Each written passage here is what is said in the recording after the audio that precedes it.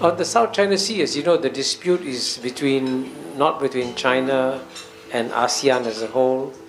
It's between China and the four ASEAN states: Vietnam, Philippines, Brunei, and Malaysia. But of course, at the same time, there's also no doubt that the South China Sea issue will become a factor in the US-China contest, because in any geopolitical contest, if the other side has a problem, you try to you take advantage of it. So the United States quite naturally will take advantage of the South China Sea dispute and try to use it to embarrass China. But if you read my book, Has China Won?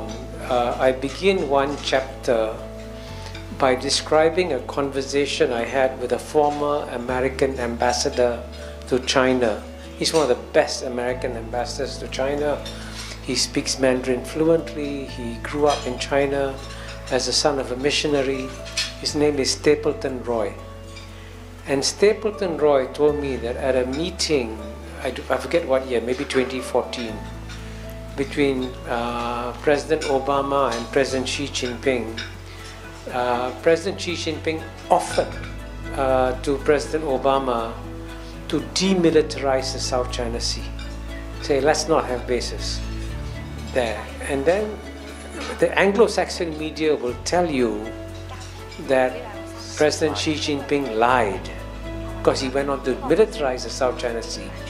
But what Stapleton Roy told me, this is an American ambassador told me, is that the United States, instead of accepting the offer, rejected the offer. And that's why the militarization began. So you can see, therefore, on the South China Sea, you have one narrative in the Anglo-Saxon media, but they don't report what an American ambassador told me.